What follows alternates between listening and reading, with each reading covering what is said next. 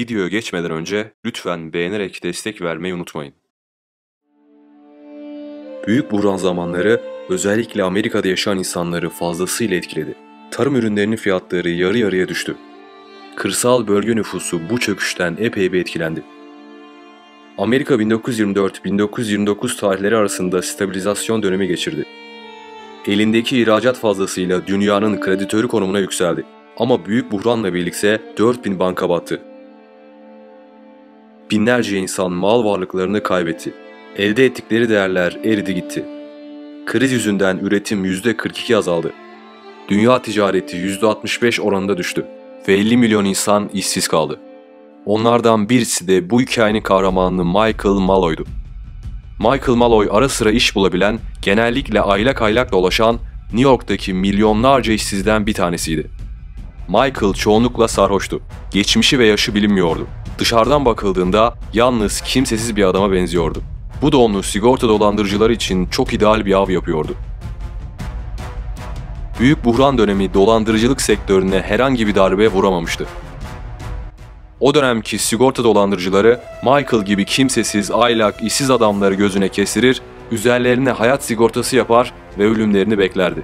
Ölümün gelmediği ya da çok uzadığı durumlarda kendileri devreye girer ve insanları dolaylı yollardan felakete iterlerdi.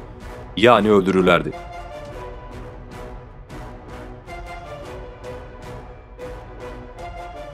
...1932 yılında Michael her gün Tony Marino'ya ait olan bir bara gider ve saatlerce barda takılırdı. İş bulduğu nadir zamanlarda bile bu bara uğramayı ihmal etmezdi.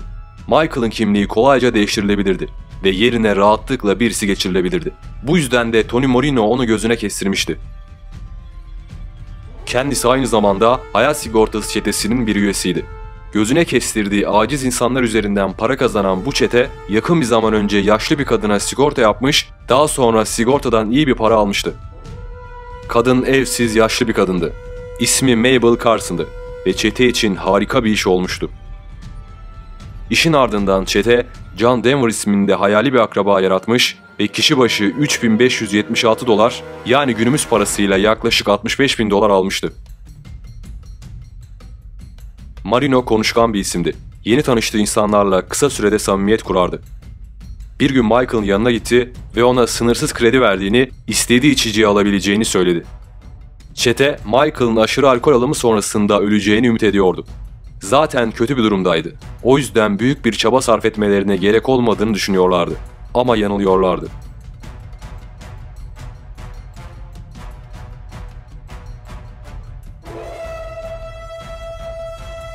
Michael'ı 3 gün boyunca içirdiler ama 3. günün sonunda Michael hala içiyordu. Sağlıklı bir şekilde nefes alıyor, gitme sinyalleri vermiyordu. Marino bu devrede planın başarısız olduğunu kabul etti ve ikinci aşamaya geçme kararı aldı. İkinci aşamada Michael'a terebentin, antifriz ve fare zehri verdiler. Ama bu da emellerine ulaşmalarını sağlayamadı. Diğer aşama Michael'a metil alkol vermekti. Metil alkolün bir yudumu bile insanı kör edebilir. Bir sonraki gece planı devreye soktular. Michael dakikalar sonra bilincini kaybetti ve bir anda yere yığıldı. Ekip görevin başarıyla tamamlandığını düşünüyordu ki Michael'dan horlama sesi geldiğini fark etti. Michael saatler sonra uyandığında biraz daha içki istedi. Sonraki gün ekip üyelerinden Frank, Michael'a metil alkolle marine edilmiş istiridye ikram etti. Ekip acı çekmesini beklerken Michael iştahla yemeğini yiyordu. Marino artık sinirlenmişti. Sonraki gün Michael'a verilen yiyecekleri arttırdı. Çürümüş sardalya, bozuk yumurta, hatta kırılmış cam bile yedirdi. Marino kırık cam, ince ötülmüş talaş ve bozuk sardalyadan sandviç yapıp Michael'a ikram etti. Michael ise ilkini bitirdikten sonra bir tane daha istedi.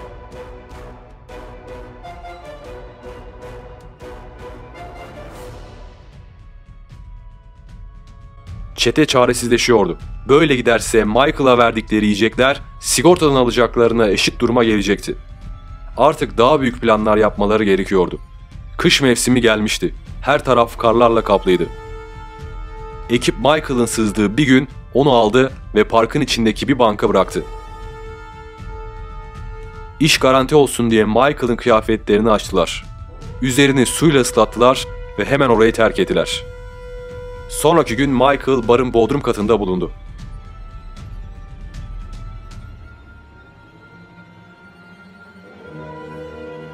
Ekip daha sonra bir taksi şoförüyle anlaştı.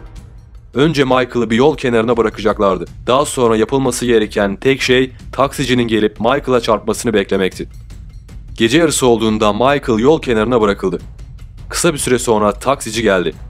Michael taksiyi fark edince kendini sağa doğru attı. Kurtulmuştu.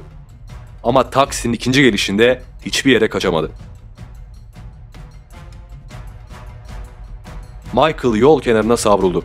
Yoldan geçen insanlar Michael'ı gördü ama Michael'a yardım etmediler. Onu ölüme terk ettiler. Ekip bu sefer görevi tamamladığına emindi. Birkaç gün sonra ekip üyesi Murphy, Michael'ın akrabası Jack Malloy oldu.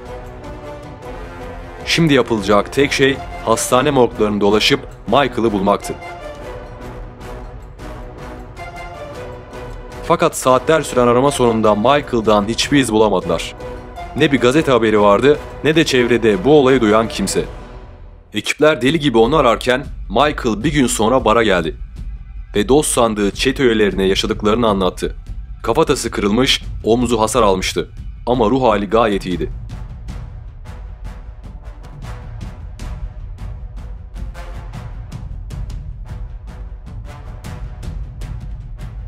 Ekip Şubat 1933'te Michael'ı temizlemesi için bir tetikçi ayarlamayı düşünüyordu. Ama istenilen ücret sigorta poliçesinden gelecek miktarın bile üzerindeydi. Daha sonra başka bir sarhoşun üzerinden para kazanmayı düşündüler. Ama o da başarısızlıkla sonuçlandı. 23 Şubat'ta çete Michael konusunda nihai sona ulaştı. Artık bu olayı takıntı haline getirmişlerdi. Ne olursa olsun Michael ölmeliydi. O tarihte kiralık bir oda ayarladılar. Ekip karbon monoksit yardımıyla bir havlu hazırladı. Ardından da Michael'ı boğdu.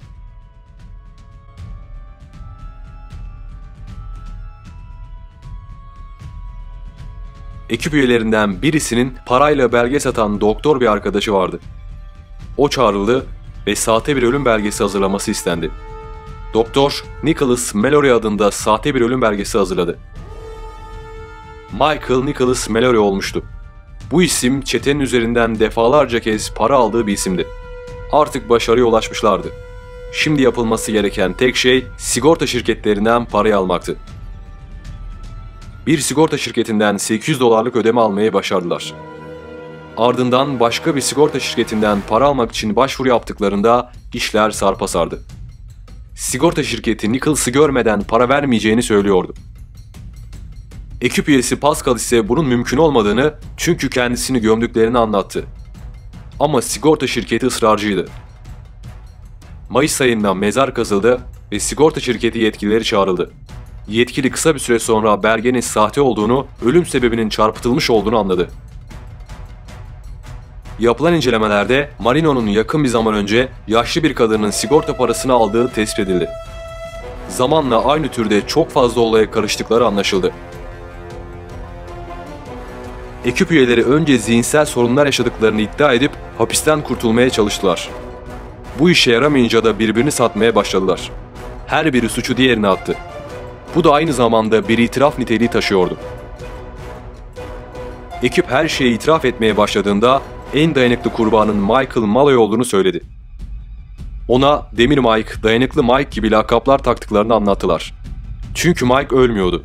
Yapılan işkencelere rağmen ayakta kalıyordu. Ekip ona yaptıklarını hararetle anlattı. Arabanın altında kalmasına rağmen nasıl bara geldiğini, zehirleri su gibi içtiğini söyledi. Mike öldükten sonra bile amaçlarına ulaşamamış, parayı alamamışlardı. Hatta üstüne bir de yakalanmışlardı. Haziran ve Temmuz 1934'te ekibin 4 üyesi elektrikli sandalyeyle infaz edildi. İçlerinden sadece bir tanesi Harry Green idam cezasından kurtuldu ve hapishaneye gönderildi.